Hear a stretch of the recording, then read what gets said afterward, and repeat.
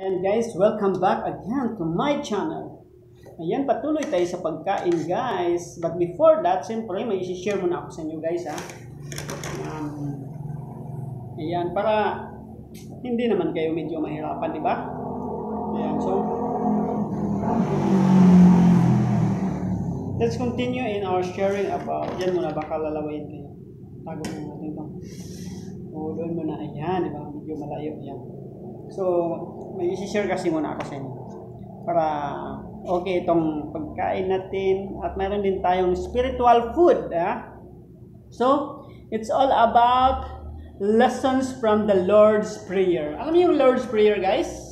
Kung hindi nyo alam, alamin nyo. So, mababasa siya sa Matthew 6:9. So, yung mga topic natin sa mga nagaraang mga vlog natin is all about our Father ngayon in heaven. Yan. Grabe, no?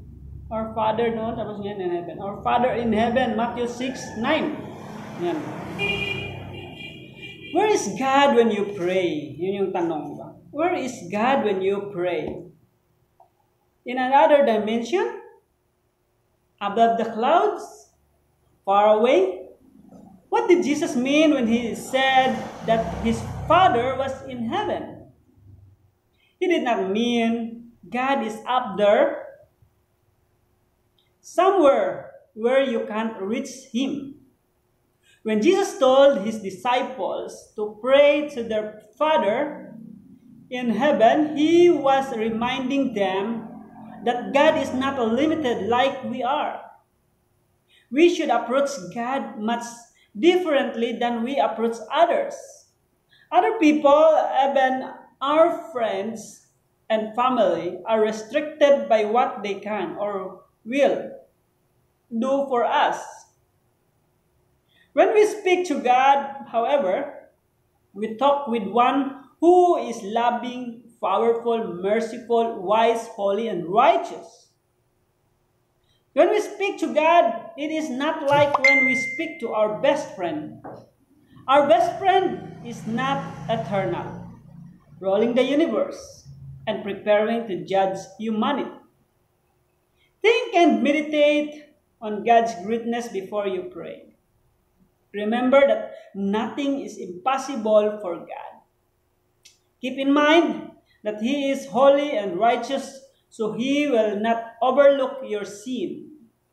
Remember that He is merciful and will forgive you when you ask. Remember also that He loves you more deeply than you can even imagine, and that He will answer your prayers in His perfect love and wisdom, in the way that is best for you. Don't be in a hurry to rush in and out of God's presence.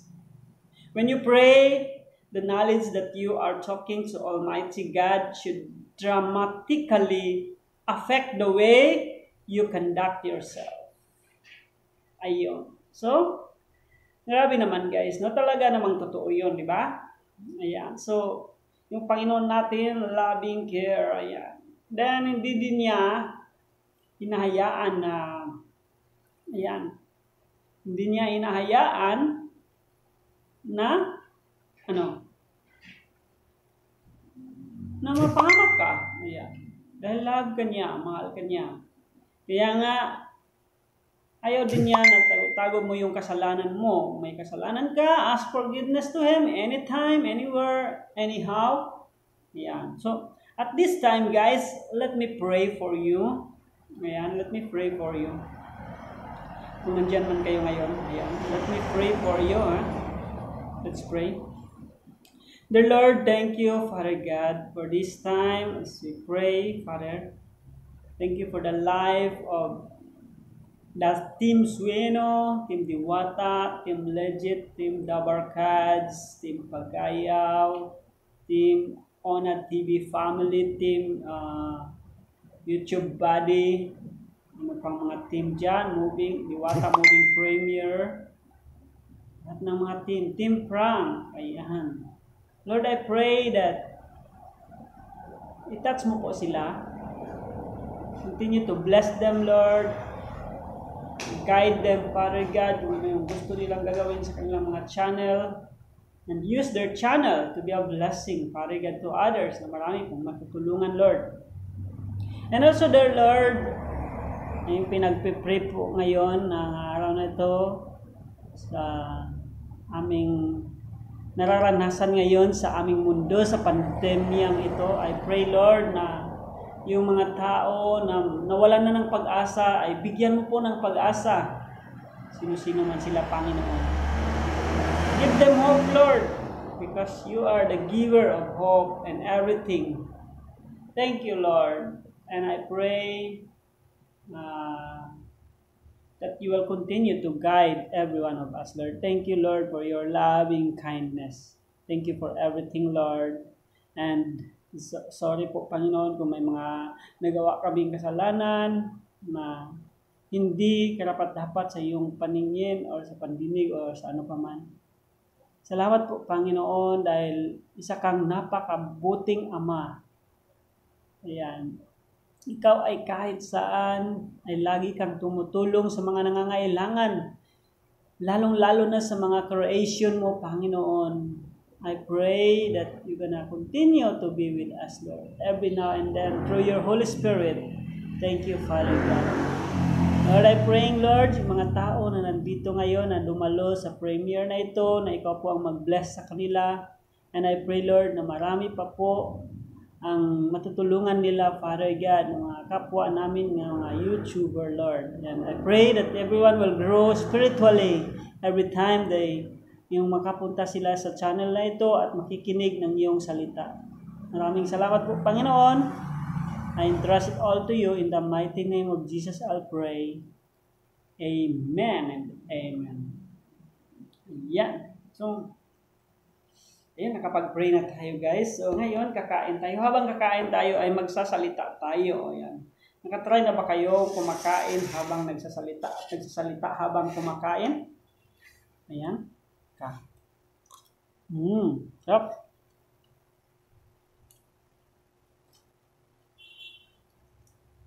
Alam niyo itong, ano ko, guys?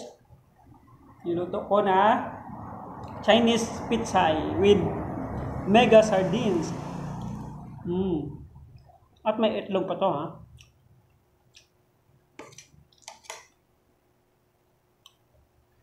Ang galing, guys. Ayan. Let's eat.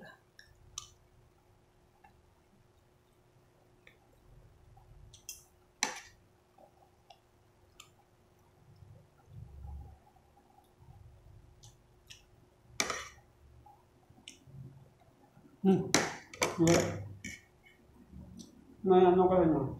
Kaya ito.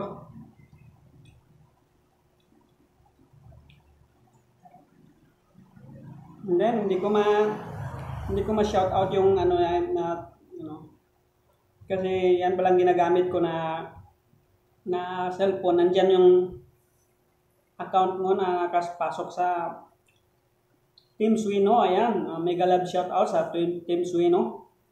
Ayan, so isa-isahin ko sana kayo sa pag-shout out ko, ang dami. Kaya by team na lang, no? Team Suino, ayan. Tapos shout out din sa, ayan, shout out ko na pala yun, no? Team Diwata, Team Dabarkads, ay hindi, na-pray pala yun. Prayer pala yun kanina. So, ayan, shout out kayo. Team Prayer, ayan, yung mga nag-pray. Team Christ Believers, ayan, mega love shout out. YouTube Buddy, Team Diwata Moving Premier, ayan. And Team Suino, ayan, mega love shout out. Ohnad TV Family, Team Prank, Team Pagayaw, Team Legit. Ayan, daming team, guys. Ayan, sana naman kahit mayroon maka-join kahit isa lang. Okay na yun.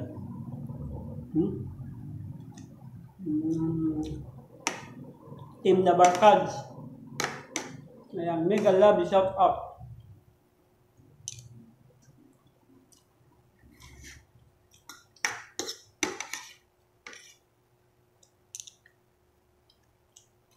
Kain.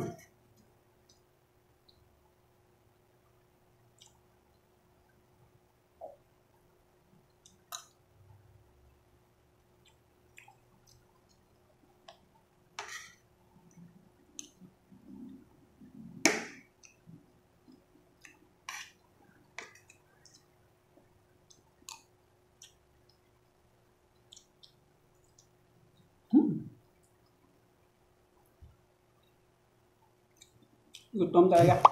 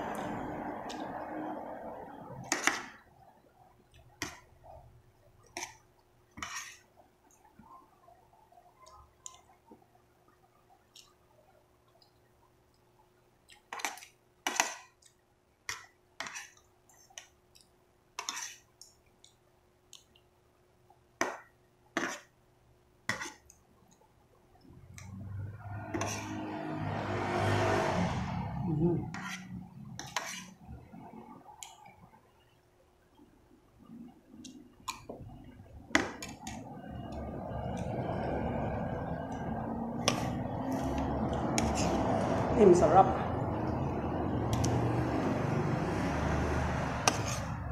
Chinese, ano to yan? Chinese pizza. Ayan. Punin natin yung sabaw. Para mas lalong sarap. Ayan. Ang sabaw yan.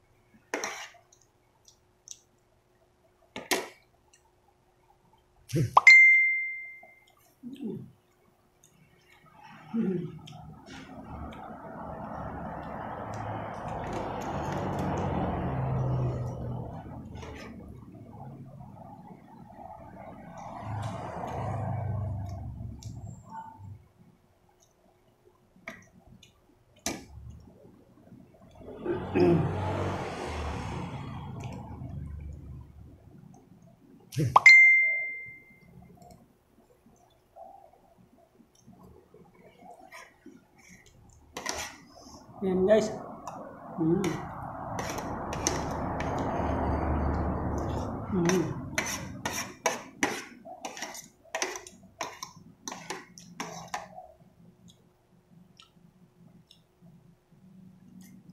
Yep.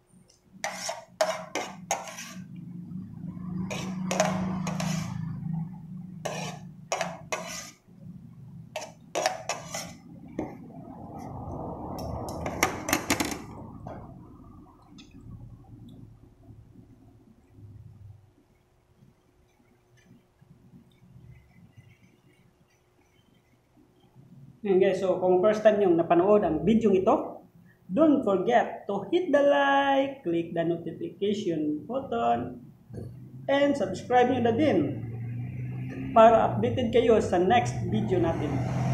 So, yun lang guys, bye bye! See you again next time. Have a blessed day!